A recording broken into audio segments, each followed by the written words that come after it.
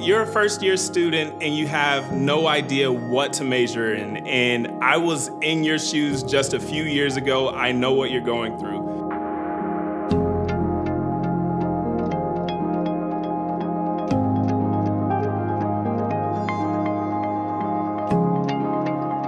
A lot of first-year students have this idea that they have to have their major figured out and their career path lined out from start to finish. But in reality, college isn't exactly like that. You still have time to be exposed to things that are maybe even outside of the major that you chose, just so that you can get to know the different opportunities that the university provides and the different career paths that you can ultimately go down. The way that I did that was just getting out, exploring, joining different clubs, talking to different people, upperclassmen, my peers as well, just to find out what they were working on, what they were doing, and what they were getting exposed to. And ultimately, through doing that, I was able to find things that I tended to like more than the major that I actually picked.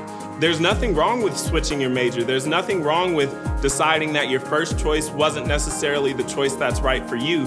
And so once you've got that exploration under your belt and once you've figured out what you actually enjoy, then you can switch your major to something different and choose a career path that will actually make you happy in the long run. So if you found this video helpful, let us know, share it with a friend, and get out and explore.